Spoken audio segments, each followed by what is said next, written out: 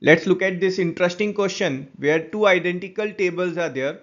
On first table we are dropping a equilateral triangle with vertex touching the edge of the table, and on the other table we are dropping a square with vertex touching the edge of the table. In between these two we are dropping a second equilateral triangle whose vertex are touching the vertex of equilateral triangle and square, and the third vertex of equilateral triangle, it's touching the edge of the table. The side of the square is given as 6 centimeter, and using this data we have to find the length of the table. So for our solution, let's first name the triangles. So we'll call this blue triangle as triangle ABC. This vertex we'll call it as D, and these two E and F. We have to find length of the table, and length of the table is nothing but BD. So basically we have to find the length BD. For the same we'll do a small construction. Let's join EC. So we are joining EC here, and now we'll be considering two triangles, triangle ABD and ACE.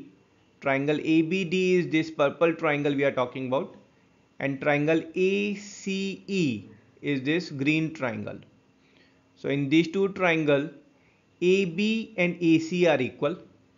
So AB and AC, they are forming two sides of both the triangles.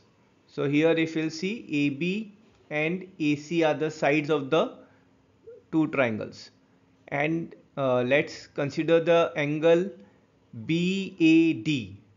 Now angle BAD is this angle which is 60 degrees plus this pink small angle is there.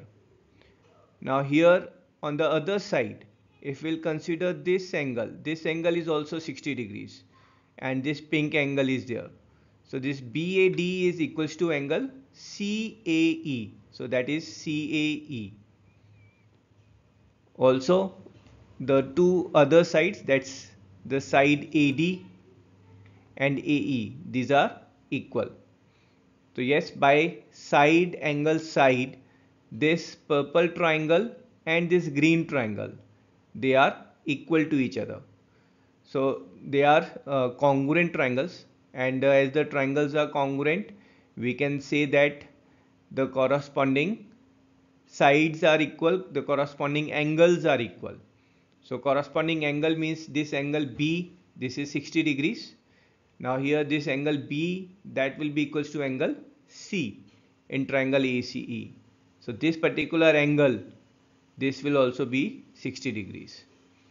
Also from the first triangle, the side BD, this side BD will be this side BD, this will also be equals to CE. So basically when we are saying we have to find the length BD, it's same as we have to find the length CE.